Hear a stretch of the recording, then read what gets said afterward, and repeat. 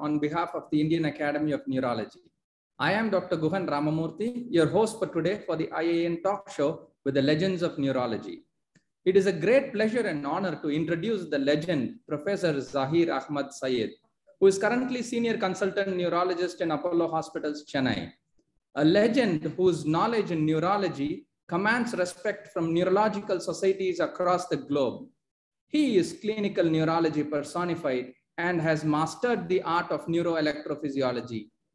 In fact, when I was doing my post-graduation in DM Neurology in MMC, we hear stories that his post-admission day rounds makes everyone high on neurology, and his questioning sessions send a shudder down the spine. And I am happy that I am on the questioning side today and not on the receiving side. And to start with, Professor Zaheer sir did his graduation and post-graduation in medicine at Madras Medical College, University of Madras, and the Montreal Neurological Institute, McGill University, Montreal, Canada. He was awarded the Hobnath Prize in Medicine in his undergraduate course and the Nageshwara Rao Kuntulu Gold Medal during his MD degree. He was mentored by eminent neuroscientists, Professor G. Arjundas, Professor B. Ramamurthy, Professor Francis McNaughton, Professor Herbert Jasper, Professor Pierre Glue, Professor Wilder Penfield. And sir, we have always seen you as a fatherly figure in neurology. And now we would like to begin to hear from you about your childhood, the other end of the spectrum, where it all began, how you grew up, and your favorite moments in childhood.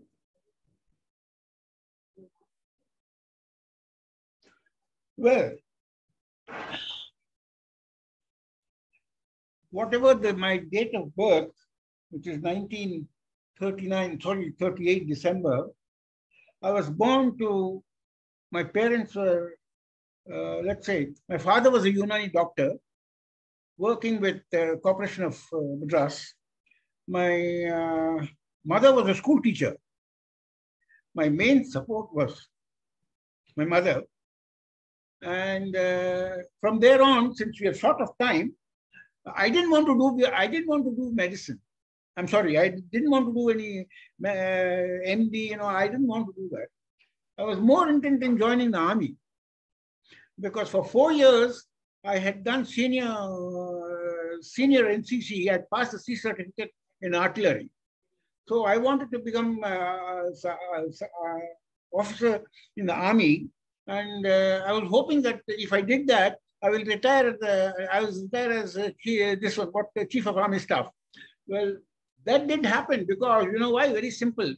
My glasses at that time were -6 on both sides. So they said, we won't take you.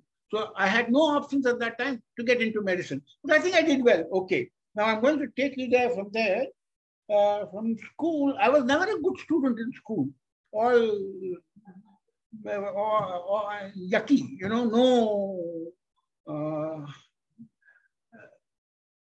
didn't do well in school. That didn't do well in school lasted only until I got into MBBS. I don't know what happened in MBBS. The whole thing changed. Absolutely. From MBBS to MD, I graduated MD with the Nageshwara Rao Gold Medal, and I graduated from MBBS with the Hobart Prize. In the middle, before I started the first year of medicine, I must tell you, I was in the NCC.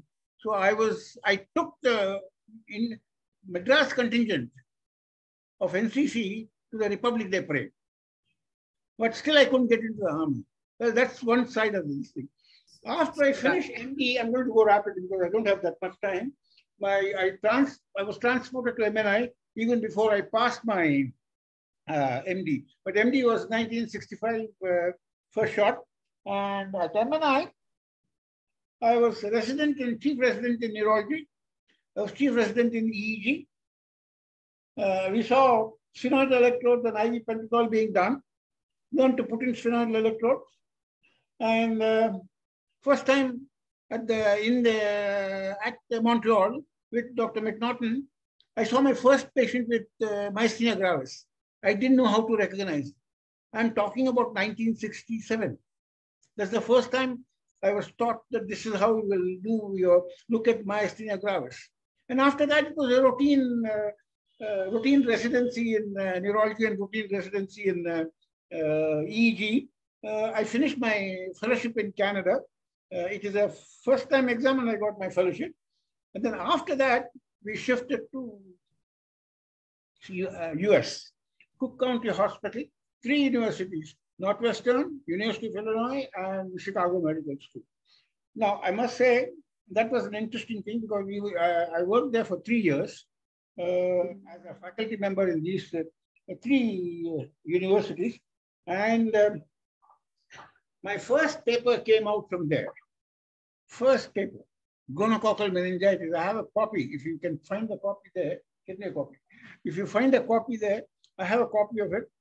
Can you imagine 1969 or 1971? I still keep the paper, gonococcal meningitis, and that was my first paper. After that, I'm showing you the paper. Can you see it? Yes, sir, that's excellent, sir. And it's a really, really old, even the paper wise, sir. Yeah. Old paper, gonococcal meningitis. And I don't think I did many publications after that. The only important incident which happened during that time was Dr. B.R. came to Chicago. And he said, in classical Tamil, you come back to Madras. Yes, sir. And that took me to Madras, Chennai in 1972. I joined the Institute of Neurology. Were you born in 72? Hello, Guhan, were you born in 72? Yes, sir, I was not even born at that time, sir. I joined the Institute of Neurology, Madras in 1972. Shall I proceed? Yes, sir. Just at this time, also we would like to hear what were your favorite moments during your college days, sir? And any anecdotes? I was not. No, my favorite. It is very pathetic to say that. I was not a sportsman. I was not. No, there was not much money around, so one couldn't have any favorite moments. So the only other money that I could spend was on starching my NCC uniform for going for the first class battery parades. So that was my thing. But that was good enough. No problems about it. And that gave me an option that I should be in the army. That's an enormous intellectual stimulus. You understand what I mean? Yes, but sir. Since that worked out, anyway, I joined medicine, and I don't think I have done that bad at all, basically. I mean, I'm all right, basically. Now, since the time is short, I could go on talking, but let me be crisp and finish up. I would introduce about your further, before we proceed further, sir. I have the next part of introduction, sir.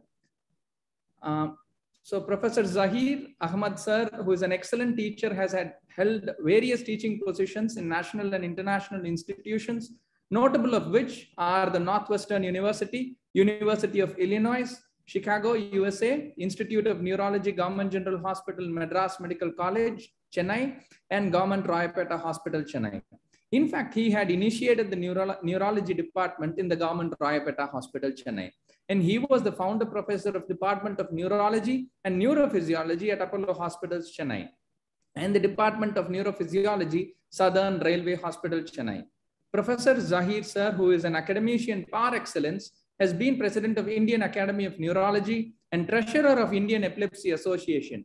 He continues as the fellow of Royal College of Physicians, Canada. He has delivered the Glaxo Oration of the Indian Academy of Medical Sciences and was awarded the Lifetime Achievement Award of the Chennai Neuro Trust. His contribution to the field of epilepsy has been significant and noteworthy. He has authored several publications in EEG, clinical studies in epilepsy, and most importantly, subacute sclerosing panencephalitis and myasthenia gravis. And in fact, we had the privilege of listening to this lecture from the master himself during the EEG seminar, which was organized. His passion for clinical neurophysiology is well known, and he has conducted various workshops on neurophysiology nationally and internationally. Professor Zaheer, sir, has made his pioneering contribution in the field of neurophysiology. Sir, you had been across all parts of the world, and we were figuring to connect these dots, and how did you manage? Kindly share your experience as how it was across all these institutions that you had been exposed to in your early career, sir. And you must have had interesting episodes, and do kindly share it with us, sir. You see, at the Cook County, there was hardly any department of EEG. And they were doing some, at that time, I'm talking about 1968, 69, you know, where they're not even done the 1020 electrode system. So I set up the EEG lab, and then, you know, it became a routine. Then we had inpatient responsibilities. All of my US sojourn was at Cook County, but under different universities. So we looked after the inpatients and we looked after the outpatients. One single thing came out of I was going to mention in this one, what abnormal is involuntary movement disorders, what I've done. One single, what shall we say, treatment schedule came up. At that time, nobody thought that haloperidol will be the best medicine for chorea and embellishments. Nobody. I had just read about it, and I knew that if you use excess haloperidol, you get into Parkinson's, right? So I said, let's use them. First 6 patients in Cook County Hospital, I made a movie order, chorea of different kinds, Huntington's and ischemic choreas, rheumatics, and embellishments. 6 patients with haloperidol, made a movie out of them, which was stopped the whole thing. Today, despite whatever you do, the first drug of choice is still haloperidol. The company came and asked me for a movie. I said, no. I didn't make the movie for you to show it. It is for my own this thing, and I'm not. Then after that, I came back to India. And that's about, we started the practice and we started working. Can I proceed now? Yes, sir. Yes, okay. Sir. Now, in the MIN 1972, myself and Dr. G.A., whom I worked with most of the time, we worked with the PL480 program. PL480 program was sponsored by the NIH, National Institute of Health, PL480 program for epilepsy. First thing we did was we straightened out the electrode, both of us together straightened out the electrode placement in this thing. You see, at that time, we were the first. There was nobody whom we can learn from, how to do it. So the only thing we did was we straightened out the PL480 program. Second thing we learned from the whole this thing as we went along in the MIN was treatment of epilepsy. 2 papers emerged out of it. One was Ramamurthy and myself, Dr. Ramamurthy and myself, BR and myself, on treatment of epilepsy. He did stereotaxic placement lesions in the amygdala, and that was a set of papers. And the larger paper I came across was 487 patients with epilepsy, out of which 370 or odd were people who had temporal lobe phenomena. So what we did was we took these people and said, what do the EEG show? And we found that a significant percentage of patients, they didn't show temporal lobe focus. They showed focus somewhere else, central focus, or occipital focus. So came the concept, which was there already. Now it is gone because you have got much better terms of recording. You see. The not the primary temporal lobe epilepsy, but the secondary temporal lobe epilepsy, where the discharge travels through the cortex, stimulates the temporal lobe, produces temporal lobe signs, and then even generalized seizure. But if you go and ablate the temporal lobe in those patients, you will not ablate the patient. You will have to go and place the primary site. And that is where what we call secondary temporal lobe. I had quite a few of them. We published it. We published in the Proceedings of the Institute of Neurology. Somebody commented on it, but I said, that's just fine. I mean, it satisfies me that I have done this thing. The other second thing which we learned as we continued in neurophysiology again was the first 35 patients of anterior hornsel disease, specifically spinal muscular atrophy. We wrote down, published it, and various varieties. I think the various names you hear, I don't think apply anymore longer. They only apply as the anterior hornsel disease and spinal muscular atrophy, since the treatment of spinal muscular atrophy is just now come, and it is beyond the Indian this thing. You can't do it. I mean, it's too expensive. We published it in Journal of Neurological Sciences. Now, this is the only place where institute where we could do. We didn't have electrodes at that time. Now you have flat electrodes. You can place an array of electrodes on the brain, and push in an EEG machine and record them and say, tell the surgeons and tell everybody else, look, your seizure is starting here. That is what Dinesh Nayak does. You know Dinesh Nayak? Yes. Hello, Sir. do you know Dinesh Nayak? Yes, sir. Yes, sir. That's what Dinesh Nayak does. But at that time, we had no electrodes. And if we had to buy electrodes, they had to be made and then sent to us. Grass did it, but it was enormously expensive. So we had one pretty little depth electrode. The topmost recording electrode was on the cortex. The deepmost recording was the amygdala. And that's how we did our depth recording. The interesting part of it was we recognized that as soon as we stimulated, we can stimulate in this electrode also, you come to respiratory arrest. You're very, very close to the amygdala. Earlier they told us that's bunk. Now, reports have come that it is true. If you go very close to the amygdala and give a stimulus, you will have a respiratory arrest. And that we took as a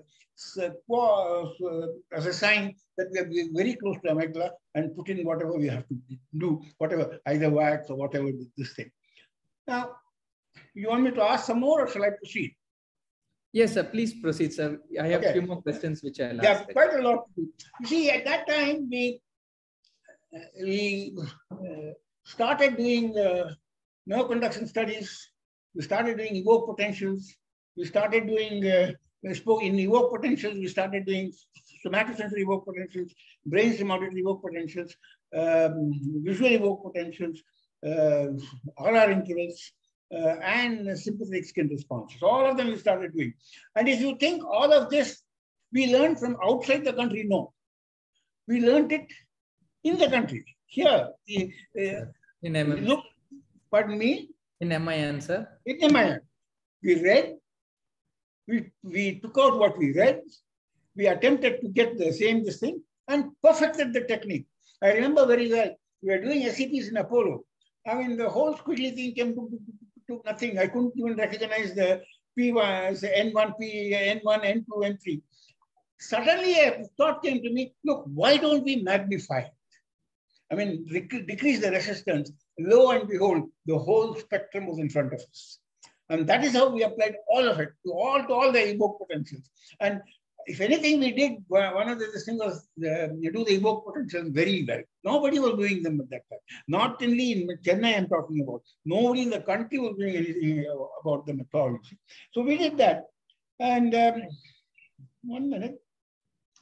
We did the peripheral nerve conductions or whatever you want to call it. I mean, as a matter of fact, what we did was we created a package for what is called a DM neuropathy, which contained motor conduction studies, sensory conduction studies, autonomic studies, SCPs, RR response, and sympathetic experiment.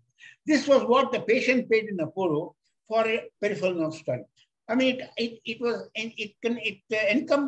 took over all the things. And that with that kind of a thing, what we did was interesting thing to relate to. See, we took patients with hypoglycemia, asymptomatic, who accidentally went into master health checkup plan and they were found hypoglycemia. So we caught those patients, got them in, and we applied these parameters to see what does their nervous system do. We presented it at the Indian Academy of Neurology. You will find, if you did that, their motor conduction studies are normal, almost always. You understand? But their SCPs are abnormal, which means the conduction in the nerve is normal, but it is getting delayed up. Yes, sir. You understand? Their BAP was normal, their VEP was slightly prolonged, their, and RR interval, yes, varied. and sympathetic skin response varied. So we said that in a diabetic, even before he should become symptomatic, all the neurological things which you want to look at are there electrophysiologically. We proved that. We presented it to the meetings, and that was the interesting thing for me. The other thing we did was this one. What in ALS, it's coming true now.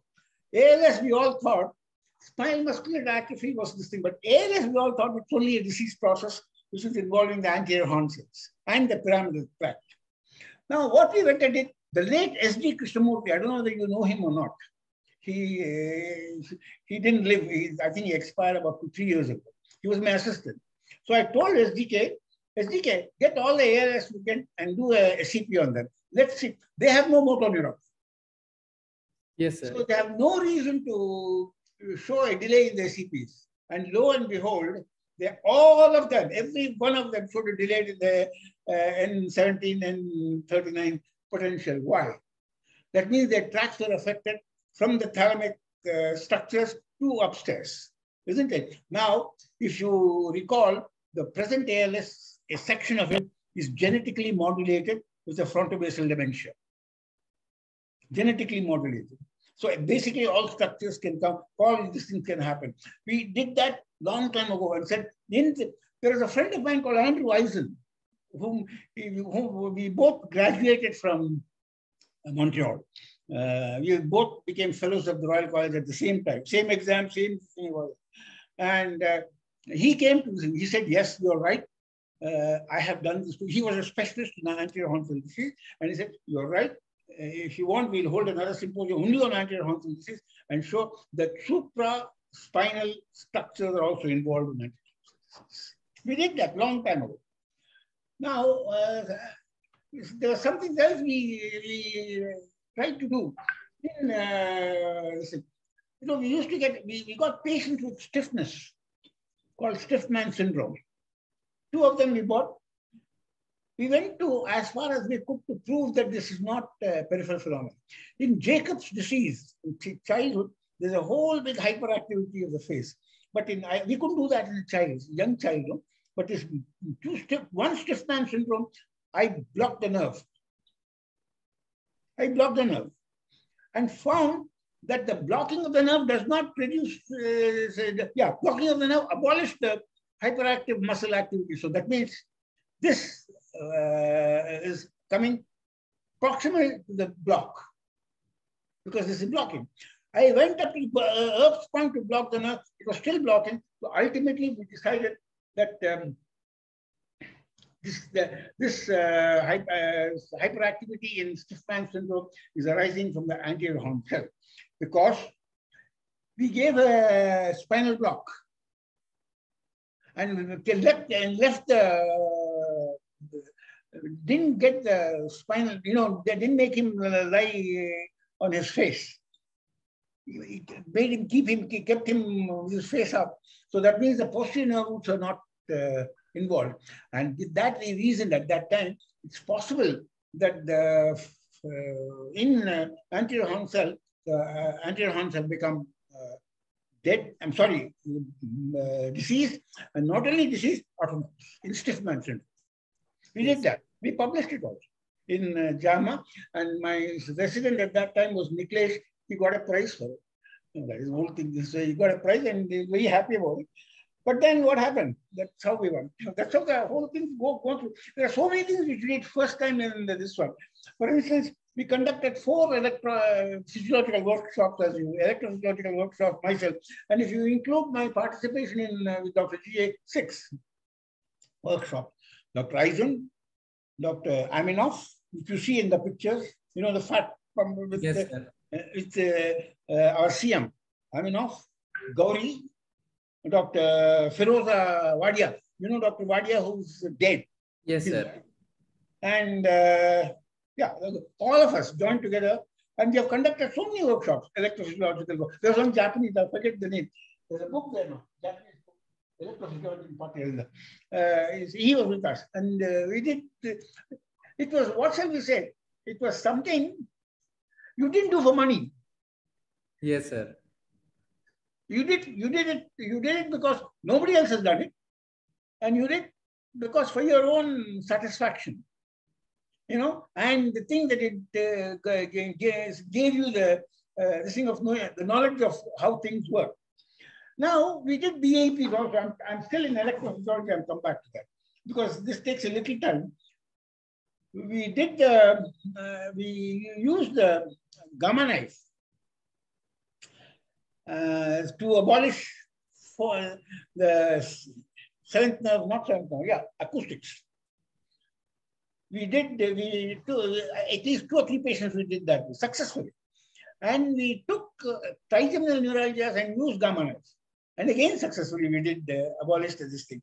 The only other thing was, what happened was, I'm talking about 1960s, 1978, about that. No, you can't get it. No, 1978. I still was not born, sir. Yeah, I'm talking about, that's why I'm saying you should listen to my story. There was a neurophysiology symposium held in Israel. Israel at that time won't give us you can stamp our passport with Israeli visa. I can't have it because next year I was supposed to go for Hajj to Mecca. And Mecca, if you have the Israeli passport stamped, no Hajj. So I told them this thing, Yusuf Kuber or something was in Bombay. He said, okay, doc, I'll do this. He said he issued a separate visa. And I said, look, we went to Israel, myself and my technician, Josh and Paul.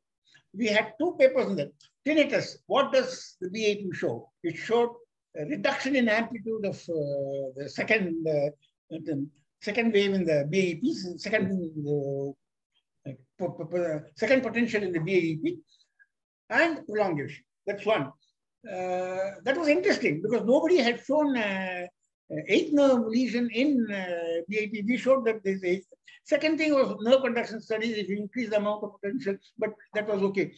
What the best thing about it was, I'm still proud of it. If you ask me what I'm proud of, I'm not proud of all this. I was a Muslim. They allowed me to chair a session in Jerusalem on the Jewish side. And I did it. Maybe we spent a little money, but that doesn't matter. Still, it's a matter of pride that they didn't distinguish that I was a Muslim or not. They only did that you're going to present this material here, you're chairing this session and present it. Fine, that's okay. Then what happened was, we used VEPs for a lot of things. We used VEPs to confirm Parkinson's. We used VEPs to look at pituitary tumors, to look how far the visual this thing is gone. Pituitary tumors. Then we looked at SCTs in different ways. We looked at SCTs to localize the lesion. For instance, we looked at SCTs starting from the leg, going on up, or equina, up point. Till the time they got delayed. And that was the site of lesion. Confirming clinically to you what you say. If you are going to look at a spinal cord lesion, you have to know the anterior extent of the lesion, the posterior extent of the lesion, the lateral extent of the lesion, to know your site and upper and lower extent of the lesion, right? This gave us that. And now what do we do? Now, the only other thing we did in this one was that we got a magnetic stimulator at that time for the Apollo. And yes, you got a magnetic stimulator. Even this was before your time. Today, magnetic stimulation is big. We stimulated the cortex at that time and recorded it from various things. If there is a cord, for instance, cervical spondylosis, if you record from the thenar group of muscles, from the magnetic stimulation, and that stimulus is there, you have confirmed your diagnosis of the C5 root lesion. Okay, all right. We did lots of things on brachial plexuses, in the sense that we did CTs from median, radial, and ulnar, that's all. Because if median is involved, the separate lateral cord of the brachial plexus is the same. Medial cord of the brachial plexus is involved. Radial is posterior cord of the brachial plexus. And the lateral is ulnar. So we said very approximately, quite reasonably, we said this section of the brachial plexus, this section of the spinal cord is, this section of the brachial plexus is involved. So look at it differently. And clinically, we confirm whatever is happening is about true. Okay. We studied the sciatic nerve. We stimulated the sciatic nerve right at the right in the hip, and see, for instance, if you had this, for instance, if you stimulate the sciatic nerve and got a delayed SCP, that means the lesion is not the sciatic nerve. Either it's got to be cauda equina or it's got to be pelvic plexus. So what we did was we went to the cauda equina and stimulated the cauda equina. And if the cauda equina is also abnormal, then you have a cauda equina lesion. But if the cauda equina turns out normal, well, you're stupid. Go and examine the patient. He's got a pelvic plexus abnormality. I'm giving you clinics, but what can I do? Yes, sir. I'm learning a lot in this interview, sir. Okay. Next is strokes. Strokes were not that. I mean, I did stroke. First and foremost, nobody did. Today, you can't even do an angiogram. You can't, unless you're trained to do percutaneous puncture and then put the catheter in. We had nothing of the sort. Directly puncture the carotid. Okay? Angiograms. There was no RTPA available at that time. We are the first ones in the country to use streptokinase for a stroke. 2 patients, we published them. And they got, Dr. G.A. used to keep on repeating it. You talk to that chap, Zaheer, he's the one who did the first thrombolysis for stroke. We did that. There's so many other things we did with this one. For instance, in Apollo, there's a vascular surgeon called Balaji, Dr. Balaji. Dr. Pungote's husband. With him, we did carotid awake, carotid endarterectomies, and cleared the junk in the carotid. At least 2 or 3 patients we did. And afterwards, there's somebody called Sarvanan in our Chennai, I believe, who's a vascular surgeon. I don't know if that's awake. I did awake carotid endarterectomy. At the time, carotid endarterectomies, at the time when no one was thinking about doing it. You understand what I mean? Yes, so sir. That's, we got a lot of insight into it. MRA came later, MRI came later. Something else we also did. Streptokinase, I told you. Now, what happened was, we had a patient with rostral basilar artery syndrome. We published it. All things which I'm talking, I have published in small journals, big journals, we have published it. In one patient, the VEPs could not come out to the cortex. In another patient, despite the fact that it was a rostral basilar artery syndrome, the VEPs were normal. So we hypothesized in the journal itself that the lesion where the patient where the VEPs where it could not be recorded, in addition to cortical lesions, had an optic tract lesion. It is only when the optic tract is involved, you don't get a VEP. But if the cortex, the occipital cortex only is involved, you need only half a dozen cortical neurons to show up in the VEP. Published it. St. George's Medical College, Lucknow, gave me an award. I think it's in this one. I'll show you the, have you got it? Can you show it? If it is possible. Now, slide porno, that takes time. I've sent it to you, you see the award. They sent me an award for, again, talking on strokes.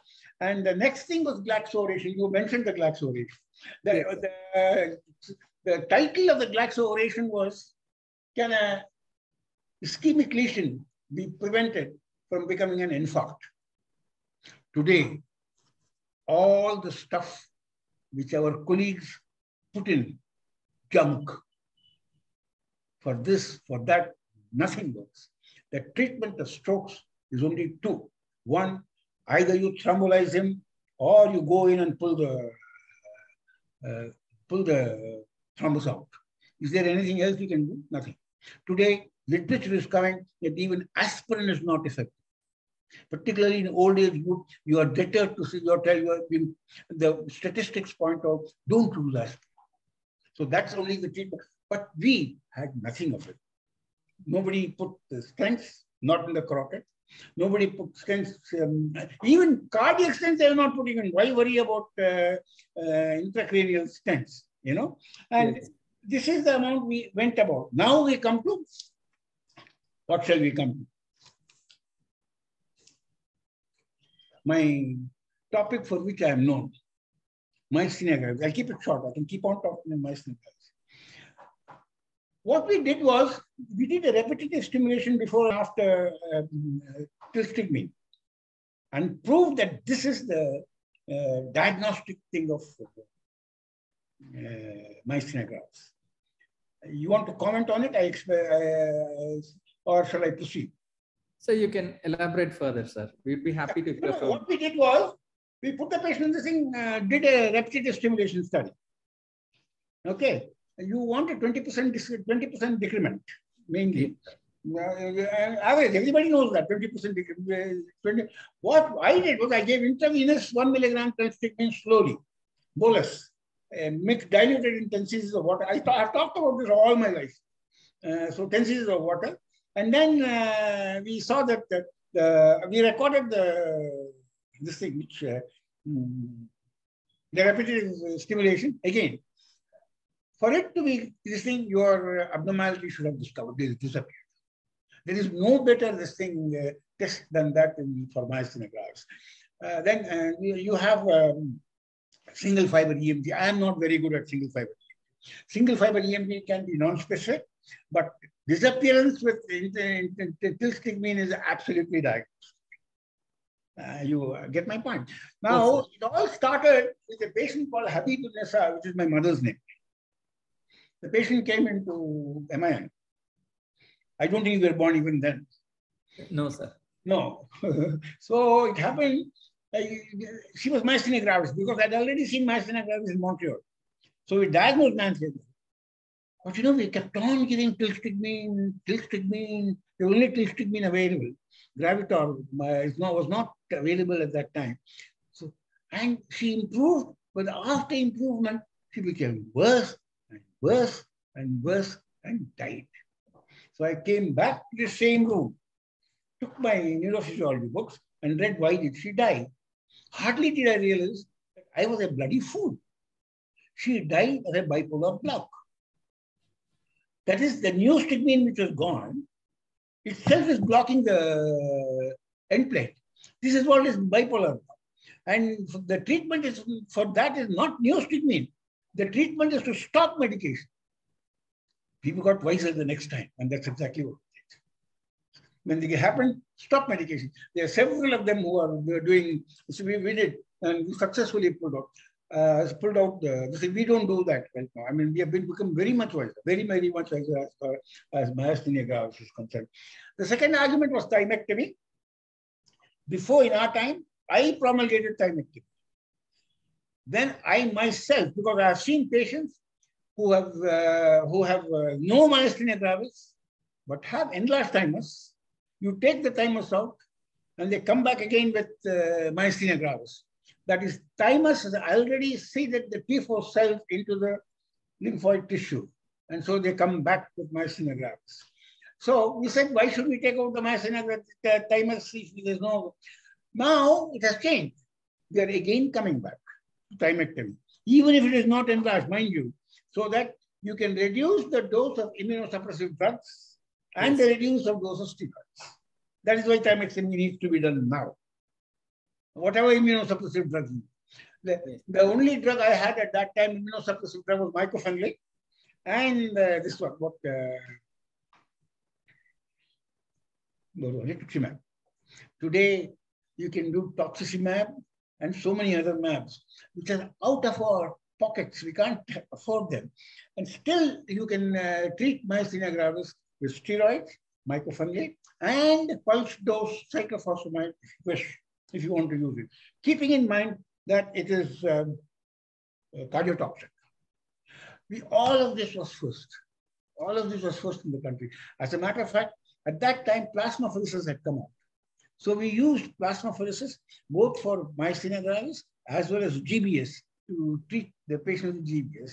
And the one thing I forgot in strokes was very simple. I mean, this is what I came to. If you have an ICH, our surgeons go and put a burrow, put a needle. And have you seen any ICH survive? Yes, sir. Have you seen any survive? I Yes. have. Not very many. I haven't seen very many survive.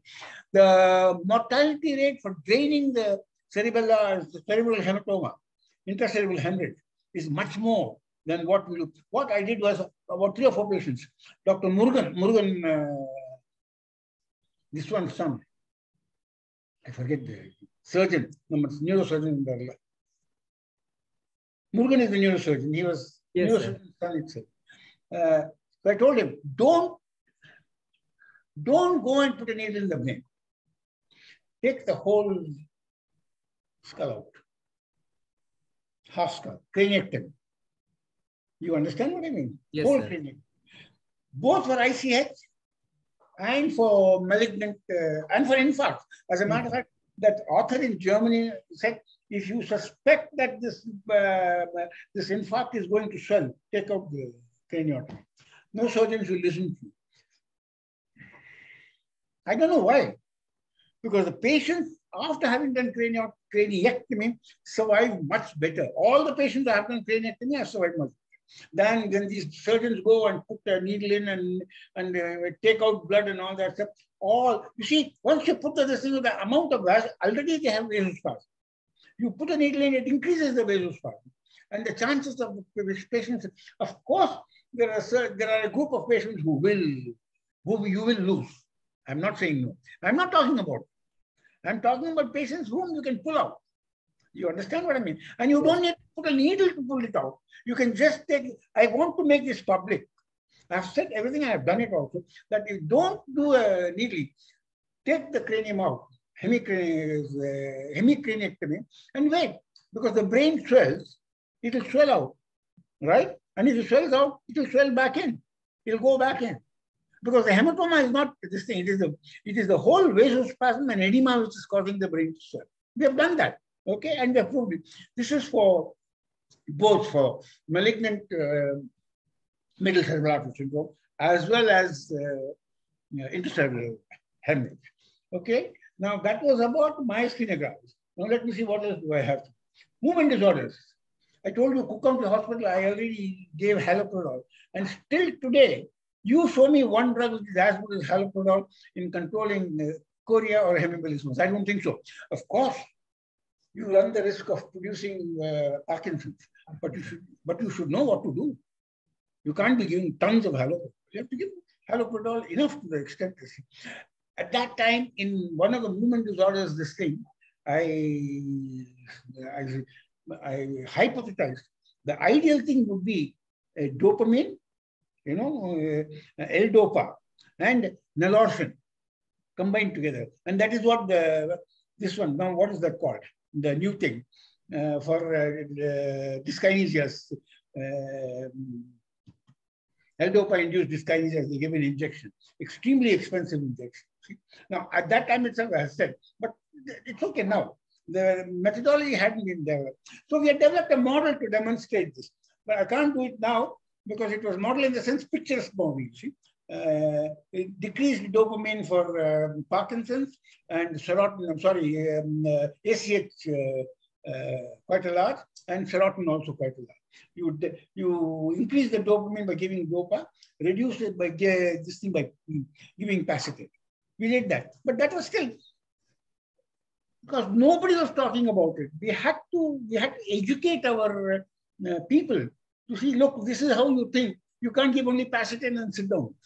And mind you, at that time, we hadn't, L-dopa hadn't yet come. It hadn't come.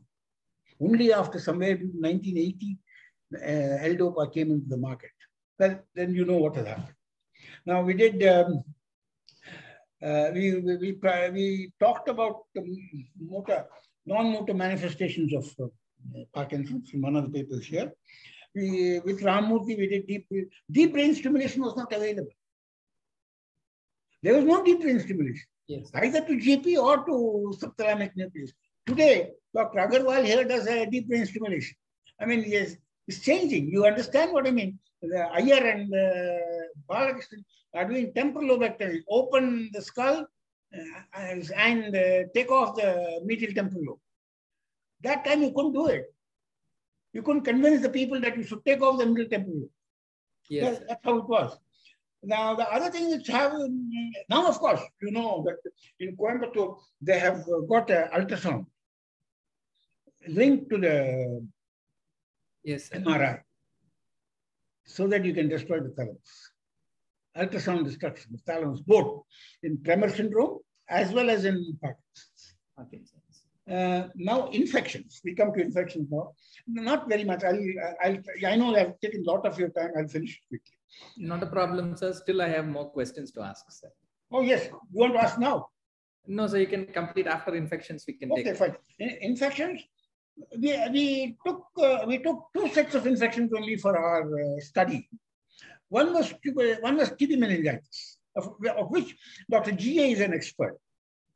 But the thing which I learned was, if you have a TB meningitis now, and you suspect TB meningitis, don't do a lumbar puncture today. Because if you do a lumbar puncture today, the man is going to coma, and 48 hours you won't have a patient. You understand what I mean? So what we promulgated was, you wait for a week. You want to treat him with streptomycin, blah, blah, blah, blah, blah, you treat him. You want to treat him with other antibiotics, treat him. But do the lumbar puncture a week or 10 days later. 1 week is fair enough. Now you have enough, you have antigens to determine the outer envelope of the tubercle bacillus. You have deaminases to look at in the blood. You have specific antigens to look at the main internal capsule, main internal listing of the bacteria. So you don't have to run to do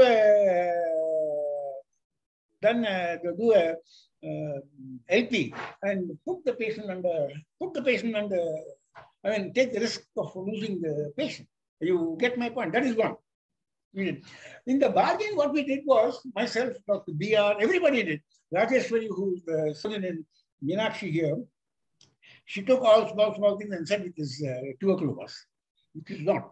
Because promptly, after we published the paper in, I don't know where, CMC Vellore came back and said, these are all not tuberculomas, these are cystic sulcus. Biopsy proven. So we, this is, we have proven wrong. So we accepted it. Yes, you are quite right, but we hadn't done any biopsy. Yeah, right? And it changed over. But put down the treatment schedule for cystic sulcus.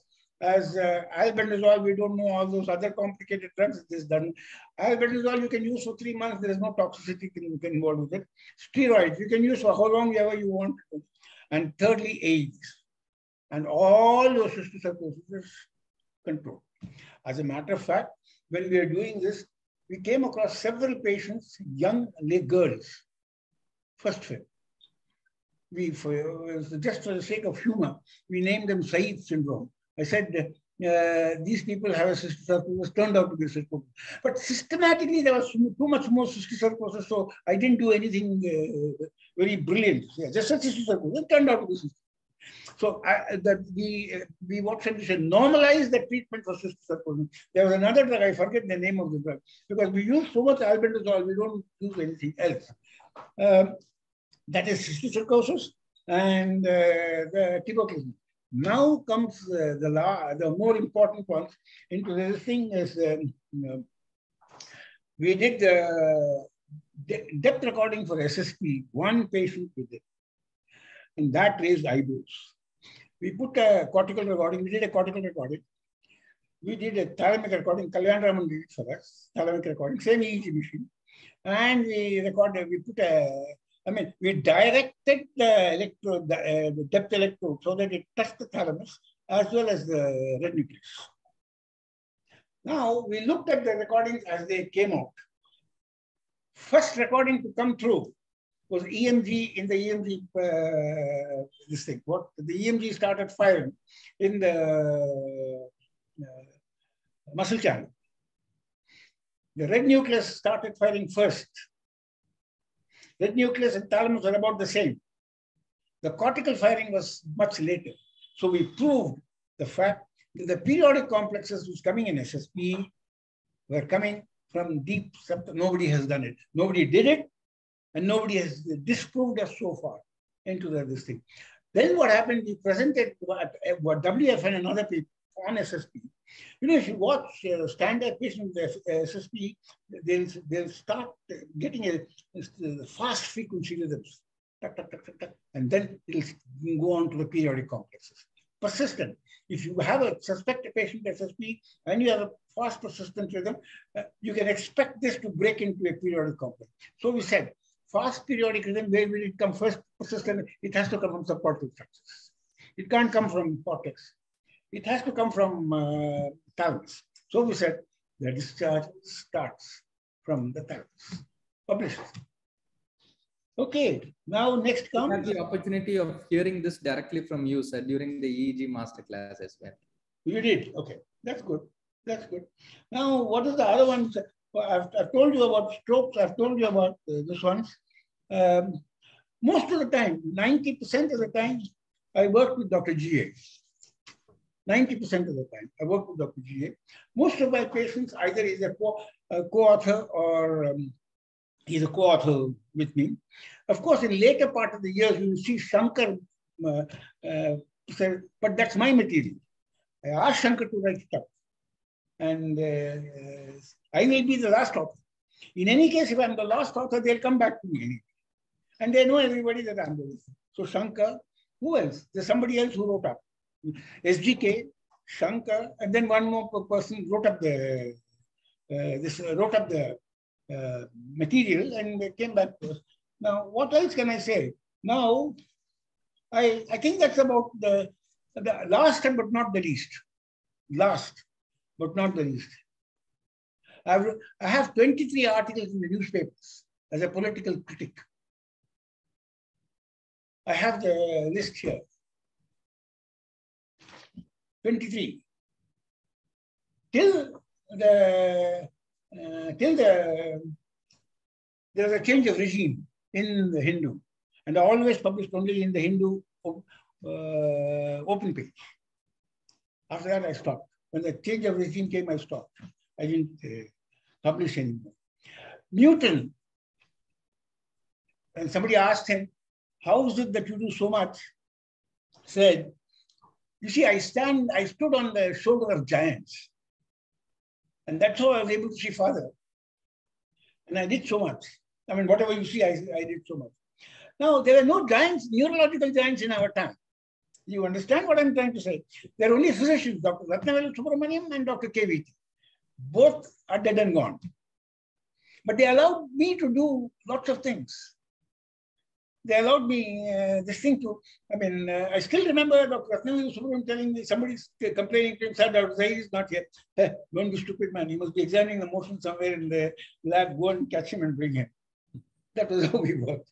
So we had the license to do whatever we can, how we do these things. The same thing happened for the Nageswara Panthulu gold medal. Subramaniam, cardiologist, was the one competing with me. He was from Stanley. He got 25 cases of spinal cord lesions, described the findings. There's a needle called Coke needle. I don't know whether you remember it or not. There's a needle with which you do pleural biopsies. It just changed names, the pleural biopsies. You can do even a liver biopsy. So what I did was I took out about 25 cases of pleural effusions. In one, we demonstrated amoeba. We had hepatitis, amoebic hepatitis. We took out and demonstrated amoeba in the hepatitis. So this I wrote up for the gold medal. Now, Dr. Ramamurthy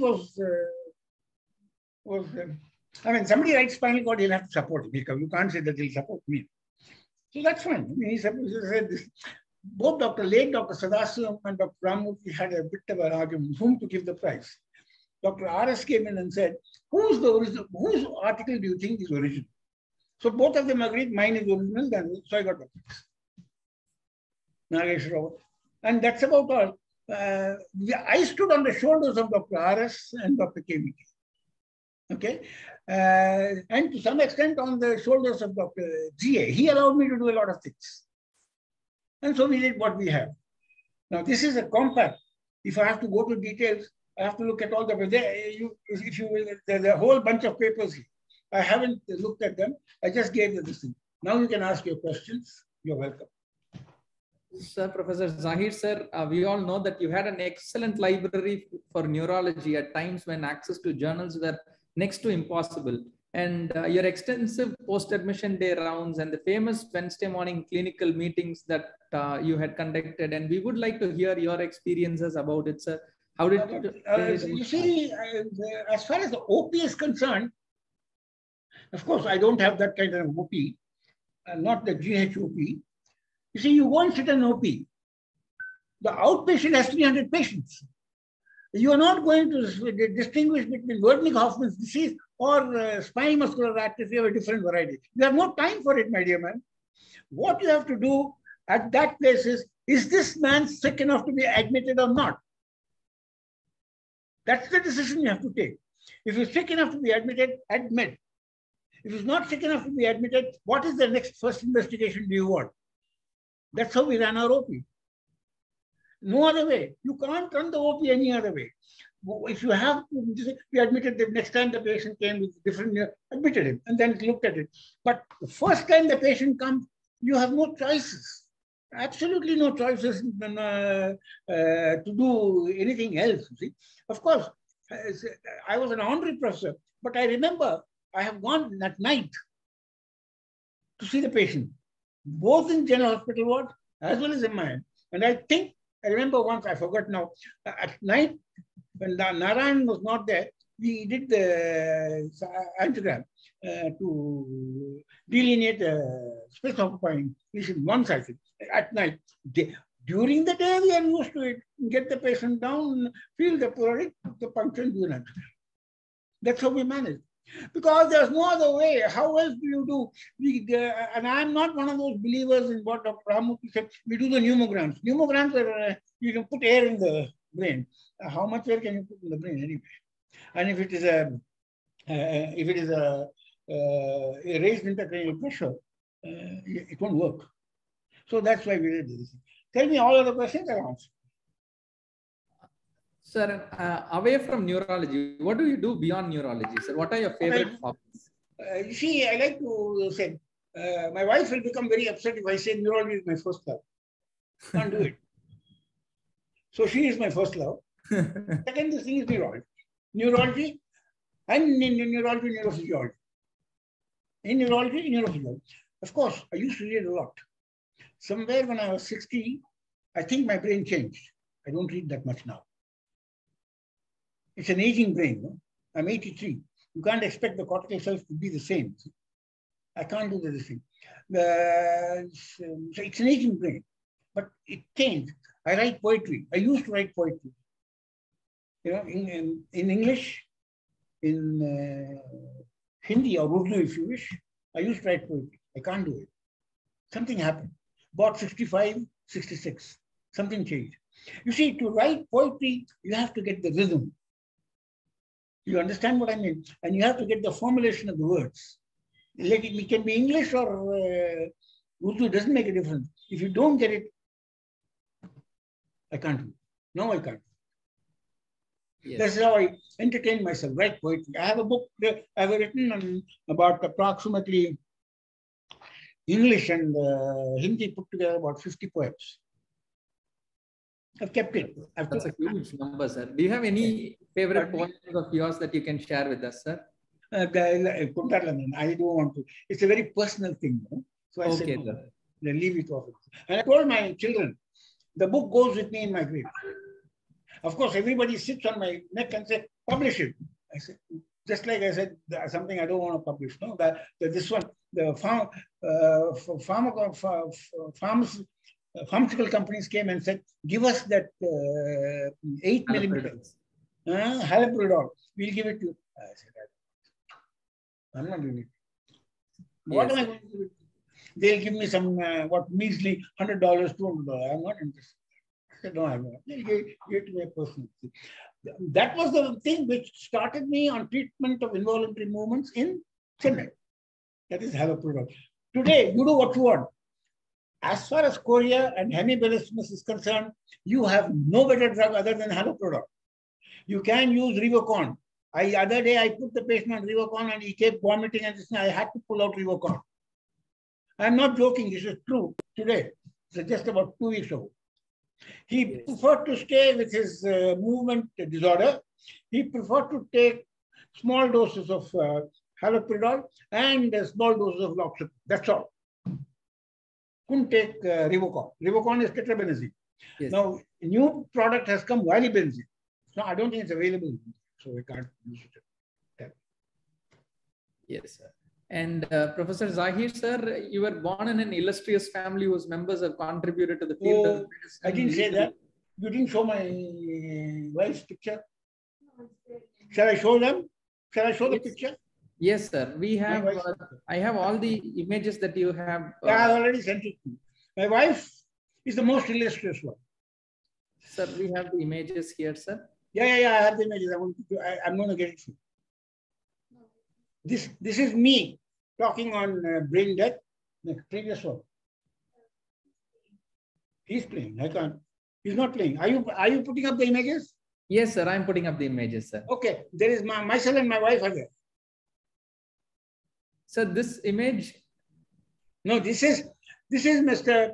This is at the IAN meeting in Chennai, where Michael Aminoff is the white man. He did the whole.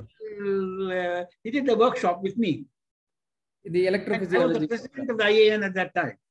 Yes, sir. And that was the time I told our CM, sir, you did a wrong thing by abolishing the honorary professor seats. The Western surgeon I said, you honorary professors, you will get honorary professors, the most trained ones, most literate ones, highly qualified ones for nothing, 150 rupees a month. Can you imagine? That's what I worked for. I didn't even take the money. Same thing GA did. We didn't take the money. We worked there and we had our own small or large practices and we got around with it. This is you can again go up, whatever you want. Now, this is BRM. I don't know the last person, Gohan and Velu.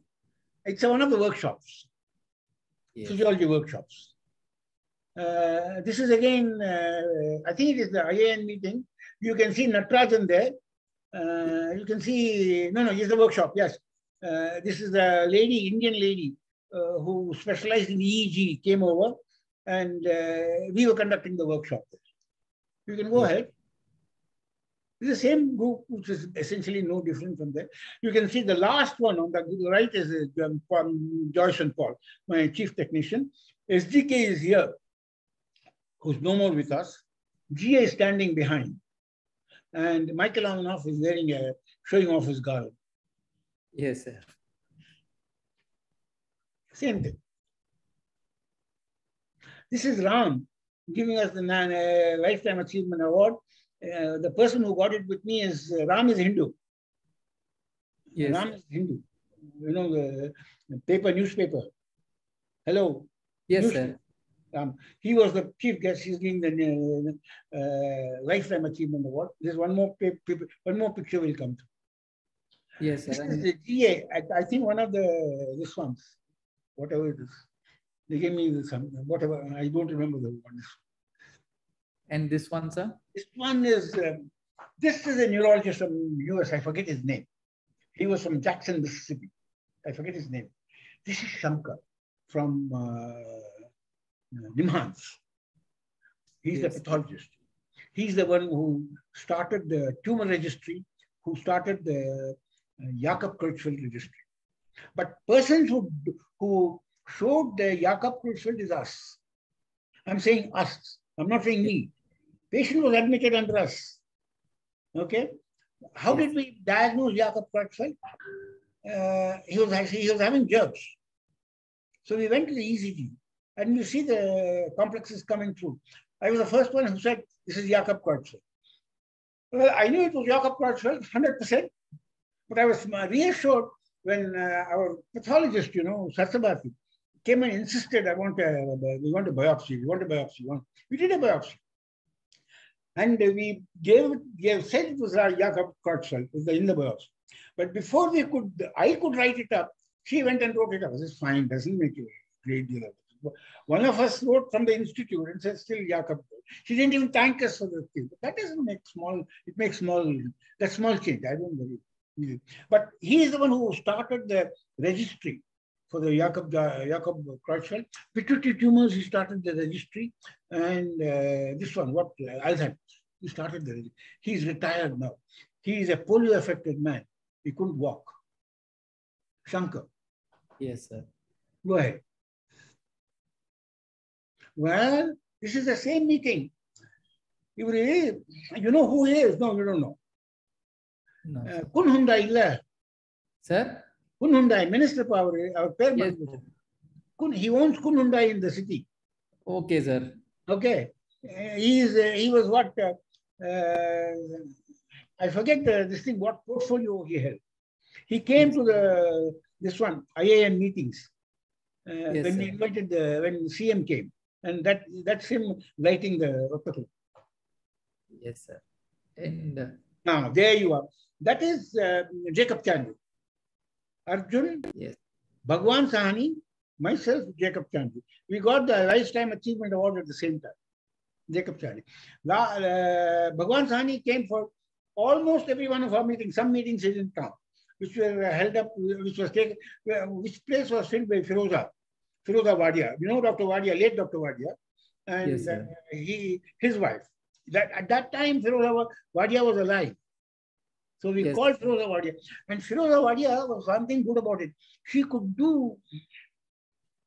I would struggle to get a single fiber. But she'll put the needle, tuk, there's a single fiber. We could do very well. So that's why we came and asked her to come and do the single fiber. Something which I specialize in is what is called DSCP, dermatomal SCPs. That is, you don't stimulate the nerve. You keep your electrode in that dermatome and then stimulate and get an SCP. You see, it's a very good one. For instance, you can locate L5, S1, L4 lesions just by the dermatomal SCP. Of course, Andrew Eisen did it first. But in the country, I did it first. And said, okay, this is an L5, S1 lesion. No, it was very simple and easy. You see, you go from T1, DSCP, DSCP, DSCP, DSCP, DSCP, no DSCP, level of paraplegia. You understand what I'm trying to tell you? Yes, sir. DSCP, DSCP, DSCP, all normal. You come here, becomes abnormal, disappears. Paraplegia. Yes, sir. Same thing we did for this one, median nerve. You understand what I mean? So we kept the stimulating electrode here. We recorded from the median nerve, okay? Distal to the carpal tunnel. We stimulated there, deformed or no median nerve, and then deformed or very, very poor SCPs, came down, no SCPs. We crossed the carpal tunnel and stimulated the median normal SCPs. Best proof for your saying that it is a carpal tunnel. Same thing we did for ulnar nerve too. That's called, funny name it has got. I think we didn't report them. 2 patients with ulnar nerve these things, we did the same and proved it. This is in addition to doing the nerve conduction studies. But we said it is much simpler to do the SCPs and prove it. So, next. That's a workshop in progress. Workshop in progress. No, sorry. This is at the University of Jordan, which I visited when we went to Jerusalem for presenting our material. There we have to, for going to Jerusalem, you have to get down at Jordan. And from Jordan, you have to take a bus. And the bus will cross into Jerusalem under extreme police care. And the police there is all women with their shirt buttons half open. Difficult procedure, difficult times. Particularly with the half open this thing and policemen carrying standard. You can't move your finger. You move your finger, you run the risk of getting shot right there. So we were told, don't do anything, no bravados, nothing. Sit in the bus, go there and then same, University of Jordan. Now what is this? This is, I think, the Delhi workshop. where Joyce and Paul, my chief technician, and this is Pradeep, who is at Palghat. Rest of them are postgraduates at that time. We did I think it's one of the Neurological Society, or no, it is not this one, but it is not academy meetings, it is a neurological, this one, what NSI meetings. I forgot to tell you, I must tell you that is interesting. There's a meeting at Manipal, myself, and there's a person called Jagjit Singh Chopra, he's dead and gone. You have heard of him? No, sir. You haven't heard of him. Jagjit Singh Chopra was the chief of neurology at Chandigarh. For quite some time, him and myself were fighting with NSI to give us what belonged to us so that we can start a special society. So in the Manipal meeting, long time ago, must have been 1980 or 1976, 77, that kind of a date. I don't think you were born at that time. So we sort of this thing, at a particular this thing, Jagjit came and said, hey, shall we start? And I said, sure, right now. So myself, Jagjit Singh Chopra, Krishnamurti Srinivas, who's no more with us, three of us started the Indian Academy of Neurology. 1 week later, I named the journal Annals of the Indian Academy of Neurology. After that, everybody came, they became founding member, non-founding member, all that is fine. But we are the three who started the journal. The next person who joined us at that same meeting a little later was Velu. But we are the three who started the Indian Academy of Neurology at the Manipal. This, I think, is a Neurological Society meeting, which you can see. This person is Joyce and Paul. This is screen. Here is Pradeep, who's now a very senior ultrasonologist in Palghat and stroke neurology. Yes, sir. Go ahead. This is Chandra, this one, who Rajasekaran, professor of neurology at Trivandrum Medical College. Yes, and, sir. The AVS on the left, Yes, on my sir. left, your right. And well, we'll stop at that because Rajasekaran was nowhere near the founding this thing. But he was very scared that he would not be a chairman, he would not be a, what shall we say, president of the society. And he took this, and then later on, the next step was I became of the Neurological Society. This is again Jordan. This one you can see. This is again where we are awarded this one, Lifetime Achievement Award. I am there, Ram is there, and Dr. KJ is there. KJ is no more with us. Okay? These are all old things. I don't even remember which ones there are. KJ is there, I am there. You can see my hair had started to become white quite early. Really, yes. Quite, And these were neurophysiology workshops and these things. AVS is there. Yes, sir. This is, okay. This is Sudha Ramachandran, Dr. SKR's assistant, surgeon. Yes, sir. Her husband, dental surgeon. Me, yes, neurologist, Ravi Ramurthy's son, V. Natarajan, our V. Natarajan. Yes, sir. And yes, Dr. Reginald, neurosurgeon. Interesting combination here. Yes, sir. Okay. Wow, this is old.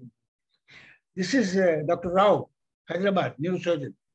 Myself, I don't know this one. This is Dr. Reddy. Dr. G is very good friend, who's a neurologist. I think he's also known.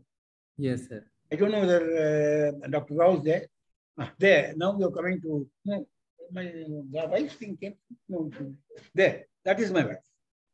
She is. Yes, sir. Can we take all of this? Sir? Face therila. Can you see the face? Yes, sir. I can see it. I can't see the face here. Downloading 91 management. Okay. She's 7 years younger than me. She's a lawyer. She's an activist for women's rights. She runs an NGO. She's a member of the board, SIT Women's College, member of the board there. And what else? Anything else? Yes. And That's about it. yes, sir. And we also had the opportunity to see ma'am at the background earlier, sir. Pardon me? So You we could see. had the opportunity to see She went madam. to a second, she went to a third COVID. She couldn't say, she said she couldn't read this. She went to a third COVID just now and getting out of the quarantine period. So she came back. Yes, So that is I don't have my children. They generally don't. My daughter is here. She's a lawyer. She doesn't. Oh, this is great picture. Prabhakar, Chandigarh. JK Murthy, Hyderabad. That lady, I forget her name, Lucknow. Myself, Naushir Wadia. Yes, sir. Not alive. Venkatraman, retired, come here.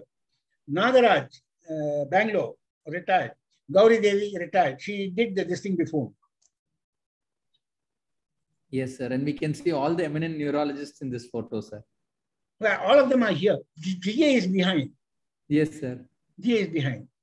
Yes, sir. Yeah, basically. This is a very valuable picture, really. Yes, that is my, go ahead, please. This is my degree, neurology, FRCP in Canada, in Latin. It's excellent, sir. In Latin. And that is my Glax oration from Academy of Medical Sciences. Yes, sir. That is the neurological, Montreal Neurological Institute picture. Yes, sir.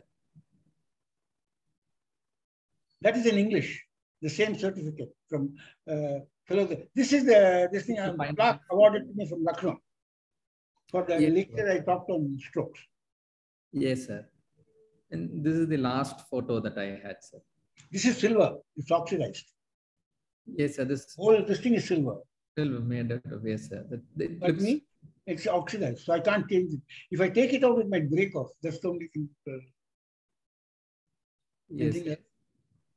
This is the last photo I had, sir. And one question, sir.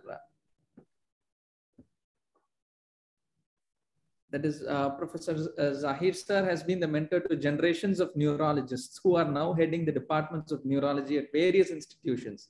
No, I've gone one step older. Now my students are heading the department. Yes, sir. My student was Kamakshi. Yes, sir. My student was Natarajan. My student was AVS. Now their students are heading the department. Yes, sir. And his illustrious career spanning 50 years in the field of neurology continues as he treats patients and carries on his brilliant academic work. At times when digitalization is fast transforming healthcare, the vast changes that the current decade has witnessed, the relevance of clinical neurology remains unmoved and is irreplaceable. And sir, what is your advice and the message to the young neurologists and postgraduates for their future careers? All the sects which I have said, SCP, BA, all that can be learned. I mean, now it's all in books. It's all in journals. You have to sit down, read, get your standard measurements in. But only one thing which I'm going to illustrate it by what happened to me. We were in Dr. G's office. Sorry, we were doing rounds in MIN, fourth floor. That was a pediatric ward. Used to be pediatric. So we got a message from Dr. BR, whose surgical this thing was down. Will you examine this patient? The person who brought the message was Dr. Narayanan, who's no more surgeon. So he brought the message to Dr. GA. GA said, Zaheer, please see the patient. So we examined the patient. We didn't wait 3 days. We examined the patient the same evening or the next morning, along with my PGs, along with our PGs. And we said, there's a message in what I'm saying. We said, this patient has a conus intramedullary tumor. The patient went for surgery next morning. Narayanan, Dr. Narayanan, who came back and said, Zaheer, how did you make a diagnosis of conus intramedullary tumor? Now, how can I explain that? I can't explain it. So only thing I told Narayanan is, Narayanan, if you want that kind of a clinical examination, you'll have to come and work with us. You can't do anything else. So I explained to him generally, you see, if he's a paraplegic, if he's a leaking paraplegic, it's an intramedullary tumor. If he's a spastic bladder and paraplegic, it's not an intramedullary. But that's not how we made a diagnosis. We made step by step, and said that kind of thing you have to come and read. You can't say that you'll sit in your throne and learn how to examine. So that is the thing which I must pass on to the younger generation. You may have to examine your patient not once. You may have to examine your patient 4 times.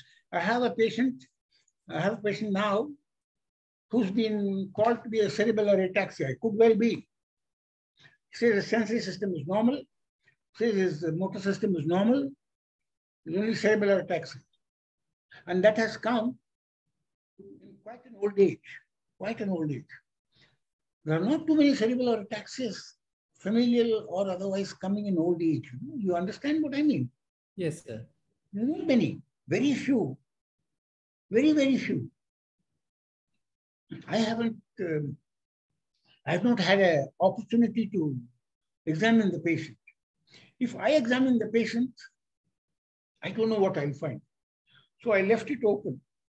When there's an opportunity, you let me know, I'll examine the patient and tell you. But you wanted me to tell me what I have to tell the students. Whatever this last conus intramedullary tumor conveys, you have to examine the patient. There is a history and there is an examination. By the time the patient walks, you must have the history. By the patient walks in and by the history, you must have a diagnosis. If you don't have a diagnosis by the time you have taken a history and you have looked at the patient when he's walking, well, good luck to you. Maybe neurology is not one of your choices, should not be one of your choices. That's the specialty, how it is. It does not permit, it's a very competitive specialty. It does not permit any other thing to grow. It does not. What can I do? We are ending our this thing. I do not know whether the next range of neurologists are going to be that paranoid about examining a patient. Whatever you can do. You can do any examination you want. You can do any MRI you want. You can do anything, but you have to examine your patient. You have to listen to his history. Listen to the history. The patient is giving you the diagnosis. We don't listen to him. So that's all I have to tell this. All other are auxiliary procedures. You understand what I mean? Yes. They are auxiliary. They can be learned. They can be unlearned. Now artificial intelligence is coming. You can unlearn it. The computer will do all the tests and tell you, here it is the test. Yes, There's no problem about it. But the computer is not going to examine the patient. Examine the patient like a neurologist should examine, and then do what it is. Then take the next procedure. Now, so many times, right now, I have patients who come in. Sir, Ninga MRI pandiya, tevallaba. Sir, MRI scan pandiya, tevallaba. I don't need the MRI scan. Lots of times, when you need it, I'll tell you. Absolutely, I don't need it. Sir, scan panna don't like it. Bad luck. What can I do? I don't need it. Now I have to bend down to say, if you want the scan for your comfort, you take the scan, but not for my examination and not for my this thing. I remember there was a patient who came to me right in this chair where my secretary is sitting. She had a tumor, it was a funny tumor of her name. They had operated it, removed it. Scans have been done every 3 months, 4 months. And I said, don't you like a scan? No, I don't want a scan. What am I going to do with the scan?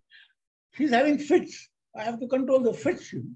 And that is what is more important. Scan, yes, I can look at it. If you don't know how to look at a scan, the radiologist would look at a scan and tell you what this thing is. He will even tell you how bad a glioma it is. No problems. But examining the patient is what is important. Examining the patient and coming to a conclusion, what is next to be done. I told her, next, nothing to be done. Take your, you should have been operated. Not that should not been operated. Take your anti-epileptic drugs, this thing, get a scan every 6 months and then come back to me. If the tumor enlarges, then we'll see what we can do. Sir, we thank you very much for your valuable time on behalf of the Indian Academy of Neurology and the words of wisdom and the guidance to the young neurologists like me and students. And it would take us a long way in our career, sir. Thank you very much, sir. I thank you also for giving me this opportunity and I wish you all the best. And if you have any problems, don't hesitate to write to me, speak to me, or do whatever you do. I'm always available. Thank you very much, sir. Thank you. God bless. Thank you, sir.